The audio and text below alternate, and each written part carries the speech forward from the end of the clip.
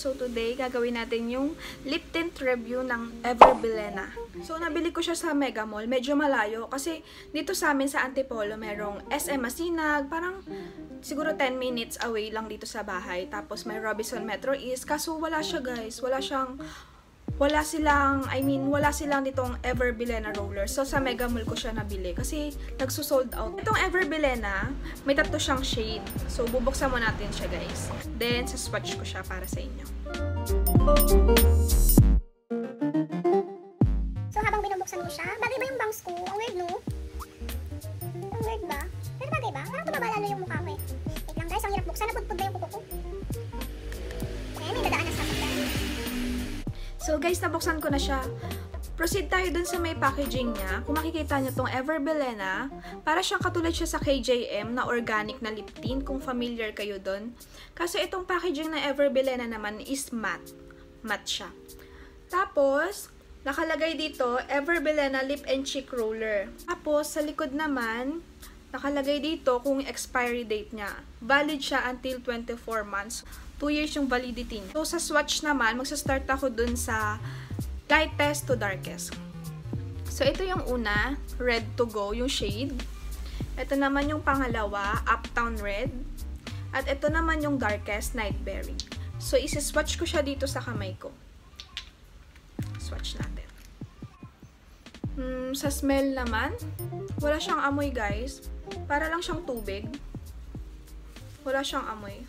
Hindi katulad ng ibang lip tint, 'di ba? May amoy, parang may flavor or something. Ito wala. Parang water lang talaga siya. So isi-swatch ko ngayon itong red to go. Start tayo dito sa lightest.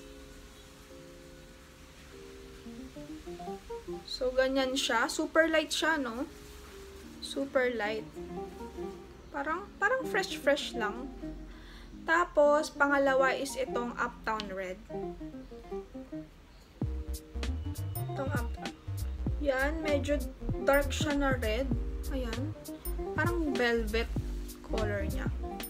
So, ito yung darkest. Swatch naman natin siya. Ito yung Nightberry. Yan, na guys. Yan. Ito red to go. Ito yung Uptown red. Ito naman yung Nightberry. Swatch ko na siya dito sa lips ko. Bago ko mag-swatch, tatanggalin ko muna yung... Hindi ako naglagay ng lip balm para ma-test natin kung nakaka-dry ba siya, na-moisturize niya ba yung lips natin. Kaya hindi ako nag-lip balm. Yan. So guys, and start tayo dito sa red to go. I-swatch ko na siya sa labi ko. Wala akong lip balm, wala akong nilagay na something. Yan, lightest na shade. So, lagay lang natin siya dito. Kailangan mo nakataob siya para lumabas. So, ayan siya guys. Super light niya nga. Kung makikita niyo, super light niya. Is, gagamit ako ng wet wipes para burahin. Tingnan natin kung matatanggal siya agad. Para... Kung tinanggal... Ay! Meron pa din.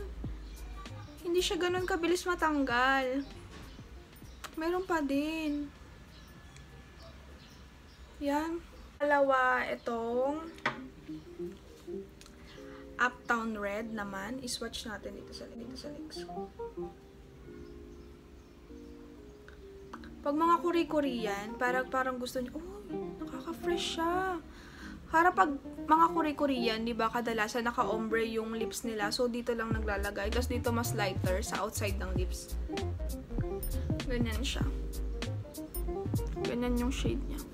Yung isa, yung red to go, para lang yung sa mga fresh lang. Yung parang gusto lang nila yung lips nila kakulay. Parang natural looking lang yung lips nila. Kung gusto mo ganun, bilhin mo yung red to go. Guys, lagay natin siya dito para hindi siya madaling mapanis. Diba, kung napapansin nyo sa lip tint, pag tumatagal, pag malapit na maubos, parang napapanis. Parang ang baho ng amoy, diba?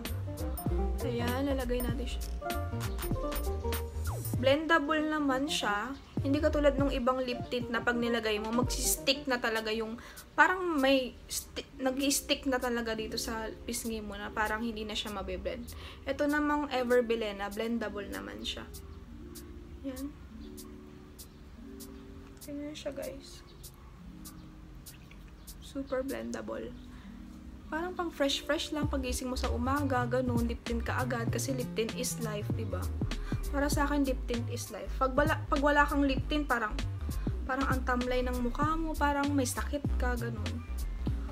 Ang laki na natutulong ng lip tint sa ating mga girls, diba? Ayan. Parang nagugustuhan ko na siya. Lalapit ako sa camera, guys, ah. So, yan, makikita nyo. Ayan yung Uptown Red. Hindi siya super dark. May isa pang dark.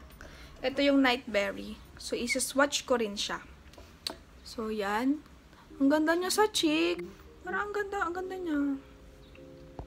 So, ito namang Nightberry is-swatch ko. Ito yung darkest shade, guys. So, lagay natin siya dito.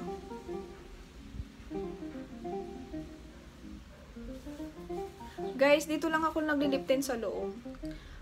Kaya minsan yung iba natatanong, sabi sa akin, Joy, ba't ganyan yung lip tint mo? Sabi, parang, Joy, bakit ganyan yung lip tint mo sa loob lang? Kasi uso yan sa Korea, guys. Yung naka-ombre, yung lips. Yung dito sa labas ng lips, light, tapos sa loob, dark. Ganun. Yan. Oh my gosh, maganda rin siya. Lahat maganda.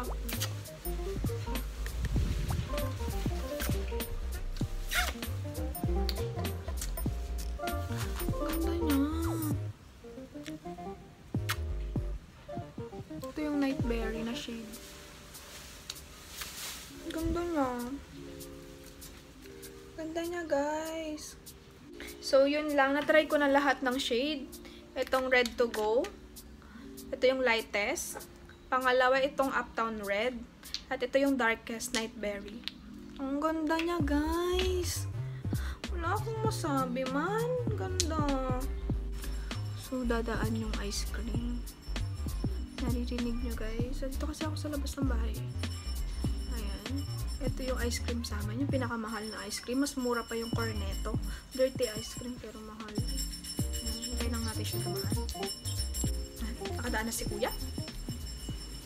So, magbibigay na ako ng final review dito sa Bilena na lip tint. So, ang masasabi ko lang is grabe. Grabe, guys. Ang ganda niya. Ang ganda niya. Ang mura. First, ang mura niya. Second is mabibili mo siya kahit saan. Sa SM Department Store. Basta mabibili mo siya kahit saan eh. Tapos, water-based siya. Pag in-apply mo, hindi siya nagda-dry sa labi. Hindi siya nagda-dry eh. Ang ganda. Wala akong masabi. Rate ko siya. Siguro kung 5 over 5, 5 siya. Parang ito na yung bagong favorite ko na lip tint. So guys, yun lang for today's video. Sana nag-enjoy kayo panoorin ako. Sana nakabigay ako ng tips sa inyo kung worth it ba itong Bilena or kung maganda ba siya. Ito lang masasabi ko. Maganda. So bumili ka na, day. Bumili ka na. Worth it. Bye-bye!